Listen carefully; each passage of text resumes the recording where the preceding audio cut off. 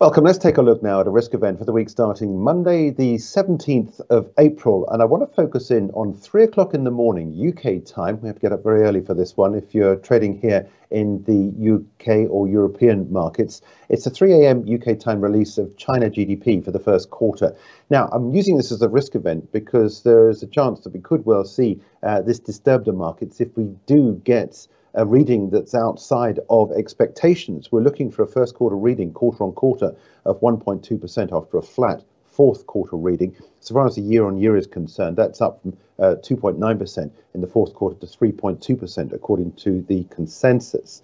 Now, let's take a look at the backdrop to this, because we've got the recent release of the IMF's assessment of global GDP, and in that, it highlighted the latest forecast for Chinese GDP. And the IMF message was that following the decision by the authorities to abruptly end their COVID restrictions as we went into the beginning of 2023, the IMF now says we project growth to increase from 3% in 2022 to 5.2% in 2023, driven by a rebound in private consumption amid the earlier than anticipated reopening in China. Let's take a look at a chart to follow, because I think I wanted to look at the FTSE China A50 index. Now, this is a stock market index which is listed by the FTSE Group. The components are chosen from the Shanghai Stock Exchange and the Shenzhen Stock Exchange, which are A-issued shares. Now, it's the top 50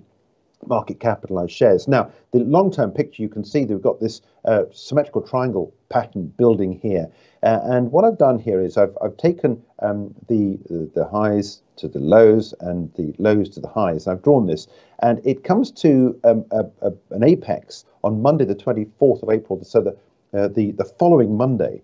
But the release next Tuesday could give a little bit of a disturbance. And I think if you get a candle trade outside of either this falling line of resistance or this rising line of support, then we can go in either of these two directions. Now, let's just suggest we do get an upside surprise and the IMF is right and we do get better than expected figures. And we have to say that on the background to this, we've got good Chinese construction and property sector beginning to develop. If you do get an upside surprise, you measure the height of the point at this triangle here, and you would then get a projection up at 14,000, up from 13,120, which is where we are. If you get a downside surprise and some bleak outlook, then I think the rising line of support will be broken, and we'll get a candle close below there, and then you're on the way then down to the 12,250 level. We'll have to see how things develop on Tuesday, but certainly that Tuesday release of GDP could be a good risk event to watch out for.